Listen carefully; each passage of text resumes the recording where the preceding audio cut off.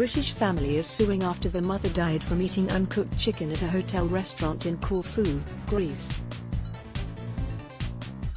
Natalie Rawnsley, 37, was dining at a hotel buffet while on vacation with her family in August 2017. The mom of two, from Hertfordshire, England, selected a piece of chicken from the buffet and brought it back to the table.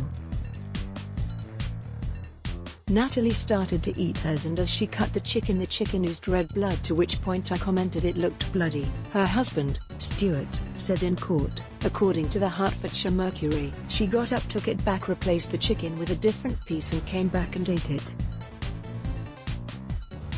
She had had a few mouthfuls of the other piece of chicken.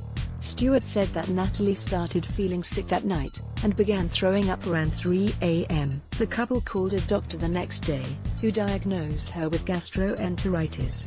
But she continued vomiting and asked for a second opinion a few hours later.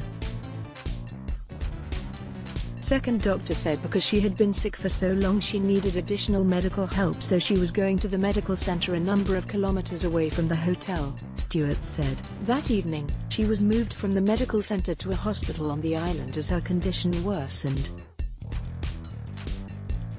There was pain in her legs and she had also had a number of red blotches all over her, Stuart said. Doctors wanted to airlift Natalie to a hospital on Greece's mainland, but she was not well enough to move.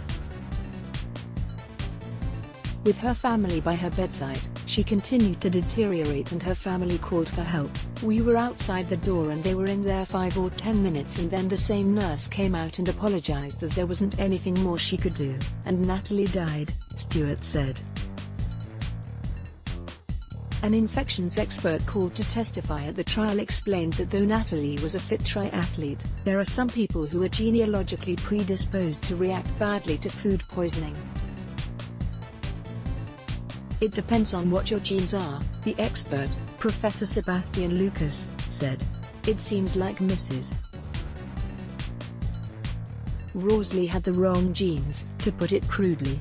He explained that food poisoning can escalate to a condition called disseminated intravascular coagulation, or DIC, which affects the body's ability to clot blood and stop bleeding. The assistant coroner, Dr. Shirley Radcliffe, agreed that Natalie most likely contracted E. coli from uncooked chicken.